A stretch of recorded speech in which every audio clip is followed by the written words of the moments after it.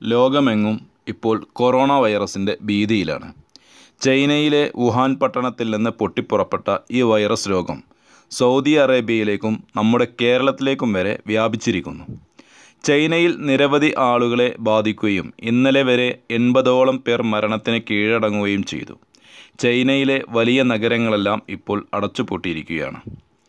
മനുഷ്യൻ ഉൾപ്പെടെ സസ്തനികളുടെ ശ്വാസകോശങ്ങളെയാണ് corona virus പ്രധാനമായും ബാധിക്കുന്നത്. ജലദോഷം, ന്യൂമോണിയ തുടങ്ങിയ രോഗങ്ങൾക്ക് ഇത് കാരണമാകുന്നു. ഇതിനു പുറമെ കുടലുകളെയും ഇത് ബാധിക്കാം. കൊറോണ വൈറസ് എലി, പട്ടി, പൂച്ച, ടർക്കിക്കോഴികൾ, കുതിര, പന്നി, കന്നുകാലികൾ തുടങ്ങിയവയെയും ബാധിക്കുന്നു.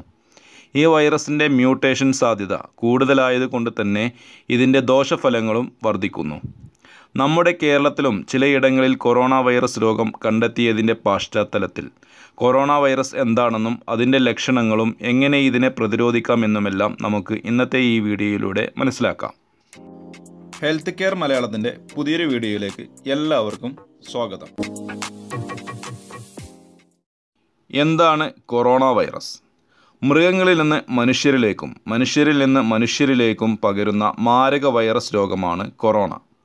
പനി, തൊണ്ടവേദന, ചുമ എന്നിവയാണ് പ്രധാന ലക്ഷണങ്ങൾ.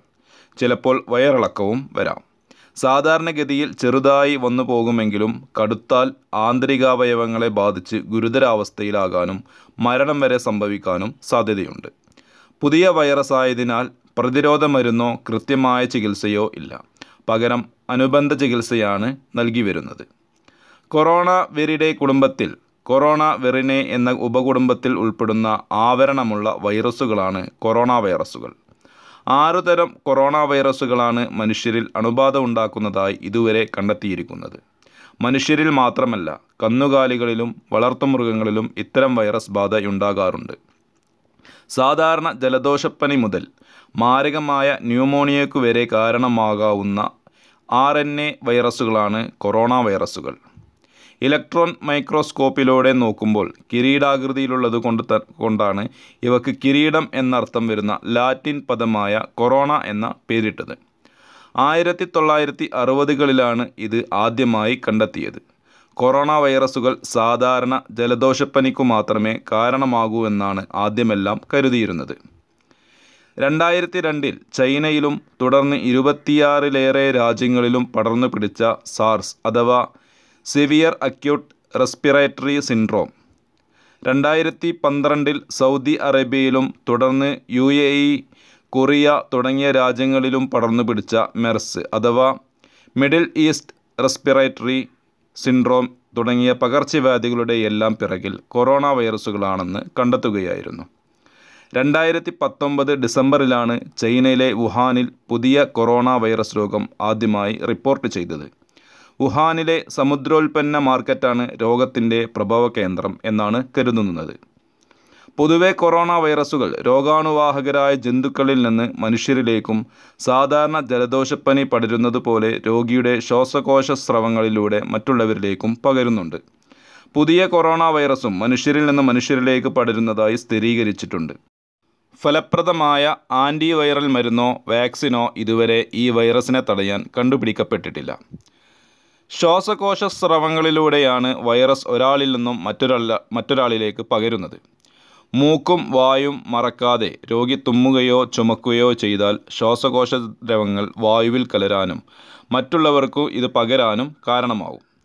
രോഗിയെ തൊടുക, ഹസ്തദാനം ചെയ്യുക തുടങ്ങിയവയിലൂടെയും ഈ വൈറസ് പകരാവുന്നതാണ്. വൈറസ് ഉള്ള പ്രതലങ്ങളിലോ വസ്തുക്കളിലോ തൊടുന്നതിലൂടെയും ചിലപ്പോൾ രോഗിയുടെ മലവുമായി സമ്പർക്കം വന്നാലും ഇത് പകരാൻ ഇടയുണ്ട്. ജലദോഷം, തുമ്മൽ, ക്ഷീണം, ചുമ, തൊണ്ടവേദന, പനി, ശരീരവേദന തുടങ്ങിയ ലക്ഷണങ്ങളാണ് തുടക്കത്തിൽ ഉണ്ടാകുക. ചിലതരം കൊറോണ വൈറസുകൾ ന്യൂമോണിയ, അക്യൂട്ട് റെസ്പിറേറ്ററി സിൻഡ്രോമിനും കാരണമാകും. ഇത്തരം അവസരങ്ങളിൽ ശ്വാസം മുട്ട്, വിറയൽ, വയറിളക്കം എന്നിവയും ഉണ്ടാകാൻ സാധ്യതയുണ്ട്. ഗുരുതര ഘട്ടങ്ങളിൽ ശ്വാസകോശം, ഹൃദയം, കരൾ, വൃക്ക തുടങ്ങിയ അവയവങ്ങളുടെ പ്രവർത്തനം നിലക്കാനും മരണത്തിനും വരെ കാരണമാവാം. കൊറോണ വൈറസിന് കൃത്യമായ ചികിത്സയില്ല. പ്രതിരോധ വാക്സിനും ലഭ്യമല്ല. രോഗം തിരിച്ചറിഞ്ഞാൽ രോഗിയെ മറ്റുള്ളവരിൽ നിന്ന് മാറ്റി ഐസൊലേറ്റ് ചെയ്താണ് ചികിത്സ നൽകേണ്ടത്. പകർച്ചപ്പനിക്ക് നൽകുന്നത് പോലെ ലക്ഷണങ്ങൾക്കനുസരിച്ചുള്ള ചികിത്സയാണ് നൽകി വരുന്നത്. പനിക്കും വേദനയ്ക്കുമുള്ള മരുന്നുകളാണ് ഇപ്പോൾ സാധാരണയായി നൽകിക്കൊണ്ടിരിക്കുന്നത്. രോഗിക്ക് വിശ്രമം അത്യാവശ്യമാണ്. ശരീരത്തിൽ ജലാംശം നിലനിർത്താനായി ധാരാളം വെള്ളം കുടിക്കേണ്ടതുണ്ട്. ശ്വാസകോശ ദ്രവങ്ങൾ, രക്തം മുതലായവയിൽ നിന്നും വൈറസിനെ കണ്ടെത്താം. ഗുരുതരമായ അണുബാധയുണ്ടെങ്കിൽ മാത്രമേ ഇതിന് പ്രാധാന്യമുള്ളൂ എന്നു മാത്രം. ചില പ്രതിരോധ മാർഗങ്ങൾ നാം സ്വീകരിക്കുന്നതിലൂടെ ഈ രോഗം പടരുന്നത് നമുക്ക് ഒഴിവാക്കാവുന്നതാണ്. രോഗലക്ഷണങ്ങൾ ഉള്ളവർ വീട്ടിൽ തന്നെ വിശ്രമിക്കുകയും മറ്റുള്ളവരുമായി സമ്പർക്കം ഒഴിവാക്കുകയുമാണ് ഇത് മറ്റുള്ളവർക്ക് പകരാതിരിക്കാൻ ആദ്യമായി ചെയ്യേണ്ടത്. അതുപോലെ ചുമക്കുമ്പോഴും തുമ്മുമ്പോഴും തൂവാല ഉപയോഗിച്ച് മൂക്കും വായും അടച്ചു പിടിക്കുക. പരിസരവും ശരീരവും എപ്പോഴും വൃത്തിയായിരിക്കാൻ ശ്രദ്ധിക്കുക. കൈകൾ സോപ്പ് ഉപയോഗിച്ച് കഴുകുക. പ്രത്യേകിച്ച് ജോലിസ്ഥലത്ത് നിന്നോ മറ്റോ വീട്ടിലേക്ക് വന്നാൽ കൈയും മുഖവും നന്നായി സോപ്പ് ഉപയോഗിച്ച് 20 സെക്കൻഡോളം കഴുകേണ്ടതാണ്. രോഗിയുമായുള്ള സമ്പർക്കം പരമാവധി ഒഴിവാക്കാനും ശ്രദ്ധിക്കുക. കഴുകാത്ത കൈകൾ കൊണ്ട് കണ്ണുകൾ, മൂക്ക്, വായ തുടങ്ങിയ ഭാഗങ്ങളിൽ തൊടരുത്. പനിയുള്ളവരുമായി അടുത്തിടപഴകാതിരിക്കുക. പനിയുള്ളവർ ഉപയോഗിച്ച സാധനങ്ങളും വസ്ത്രങ്ങളും ഉപയോഗിക്കാതിരിക്കുക. അനാവശ്യ ആശുപത്രി സന്ദർശനങ്ങൾ ഒഴിവാക്കുക. രോഗബാധിത പ്രദേശങ്ങളിലേക്കുള്ള യാത്രകൾ ഒഴിവാക്കുക. പനി, ചുമ തുടങ്ങിയ രോഗലക്ഷണങ്ങൾ ഉണ്ടായാൽ സ്വയം ചികിത്സ ചെയ്യാതെ വൈദ്യസഹായം തേടുക. മാംസവും മുട്ടയുമൊക്കെ നന്നായി പാകം ചെയ്ത ശേഷം മാത്രമേ കഴിക്കാവൂ. പാതി വേവിച്ചവ കഴിക്കാതിരിക്കുക. വേവിക്കാത്ത മാംസം, പാൽ, മൃഗങ്ങളുടെ അവയവങ്ങൾ എന്നിവ വളരെ ശ്രദ്ധയോടെ വേണം കൈകാര്യം ചെയ്യാൻ. പാകം ചെയ്തതും പാകം ചെയ്യാത്തതുമായ മാംസം, മുട്ട, പാൽ എന്നിവ ഒരുമിച്ച് സൂക്ഷിക്കുന്നത് ക്രോസ് കണ്ടാമിനേഷൻ എന്ന അവസ്ഥക്ക് ഇടയാക്കും.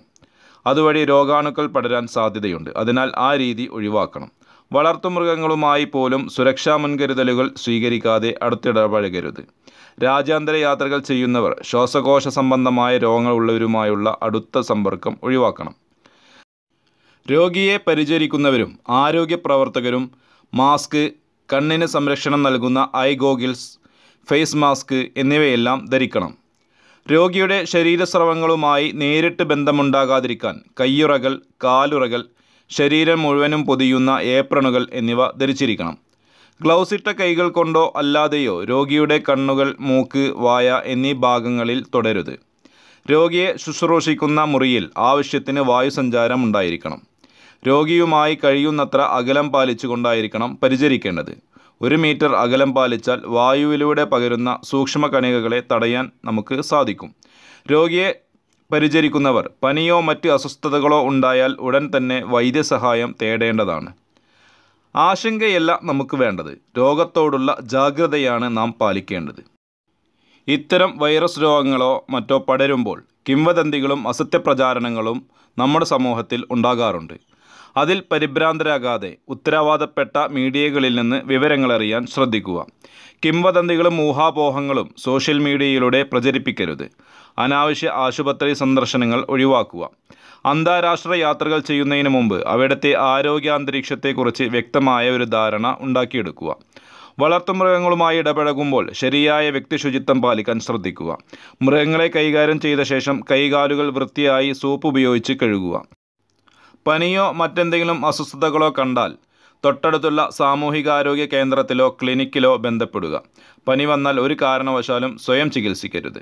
ആരോഗ്യ പ്രവർത്തകരുടെയും ഡോക്ടർമാരുടെയും അശ്രാന്ത പരിശ്രമത്തിലൂടെയും പൊതുസമൂഹത്തിൻ്റെ അകമഴിഞ്ഞ പിന്തുണയിലൂടെയും നിപയെ പിടിച്ചുകെട്ടാൻ നമുക്ക് സാധിച്ചു. പുതിയ കൊറോണ രോഗത്തിൻ്റെ കാര്യത്തിലും നിപ നിയന്ത്രണം നമുക്ക് ആത്മവിശ്വാസം നൽകുന്നുണ്ട്. കൊറോണ വൈറസ് ബാധിതരെത്തിയാൽ പരിചരിക്കുന്നതിന് എല്ലാ മെഡിക്കൽ കോളേജുകളിലും ജില്ലാ ജനറൽ ആശുപത്രികളിലും ഐസൊലേഷൻ വാർഡുകൾ തുറക്കാൻ ആരോഗ്യവകുപ്പ് നിർദ്ദേശം നൽകിയിട്ടുണ്ട്. എല്ലാ ആശുപത്രികളിലും അണുനശീകരണ പ്രവർത്തനങ്ങൾ ഊർജിതമാക്കും. മുഖാവരണം, കയ്യുറ, സുരക്ഷാ കവചങ്ങൾ തുടങ്ങിയവയും മരുന്നുകളും ലഭ്യമാക്കാൻ മെഡിക്കൽ സർവീസസ് കോർപ്പറേഷനെ ചുമതലപ്പെടുത്തിയിട്ടുണ്ട്. രോഗലക്ഷണങ്ങൾ ഉള്ളവരുടെ സാമ്പിളുകൾ വൈറോളജി ലാബിലേക്ക് അയക്കും.